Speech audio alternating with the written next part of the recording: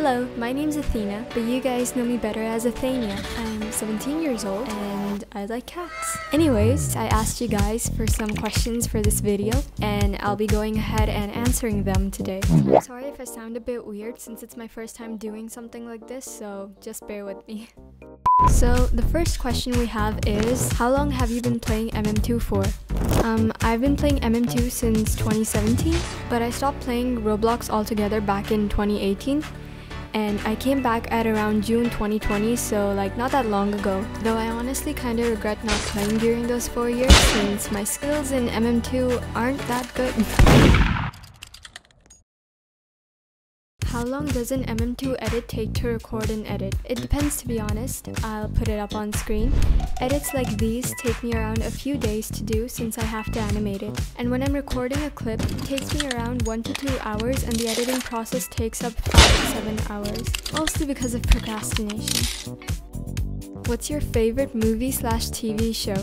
If you guys couldn't tell by now, my favorite movie is Across the Spider-Verse, and I don't know if this counts as a TV show, but my favorite series is Arcane. So this person asked 3 questions and I'll be answering them one by one. So the first question they asked is, who is your favorite artist/singer? When it comes to music, my favorite artist is probably Sophie. She's really underrated and I've used some of her songs before in my videos. You guys should definitely check her out. But other than that, I also listen to artists such as Post Malone, Coldplay, or Metro boom and make it boom. Yeah, Metro boom and make it boom. Make it boom. Who inspired you to start a channel? No one in particular inspired me, I just wanted to do this for fun, but I do tend to take a lot of inspiration from the movies I watch. And the last question they asked is, what's your favorite food? Why does your avatar look like a mushroom? Any backstory behind it? There's not much of a backstory behind it. I was scrolling through the catalog once and I saw this really cool mushroom hat, so I decided to base my avatar on it. I'm sorry if this sounds really underwhelming, but that's the true story. Can you do a tutorial of how you edit? I really want to make one since a lot of people have been asking me how I edit, but I just haven't had the time to do so.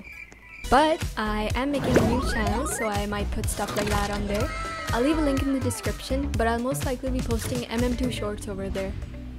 What's your favorite MM2 bundle? There's a lot of bundles to choose from. I mean, Nicholas just released one a few days ago, but to be honest, I'm not a huge fan of it. Though the candy and swirly set are pretty good. Who has been your favorite person to collab with? My favorite person I've collabed with would be Focus, since he's the only person I've collaborated with so far. Who is your favorite Roblox creator? I'm going to be real with you guys. I don't watch Roblox content creators at all, not even MM2 content creators for that matter. I had to ask Focus about the MM2 content creators I included in one of my shorts, and I still got one of the JD's members' names wrong. But I do know about a few YouTubers now, and I'm even friends with some of them, and they all seem like really nice people. But with that being said, my favorite Roblox content creator is... Mr. Take That Risk. Will you ever do a face reveal?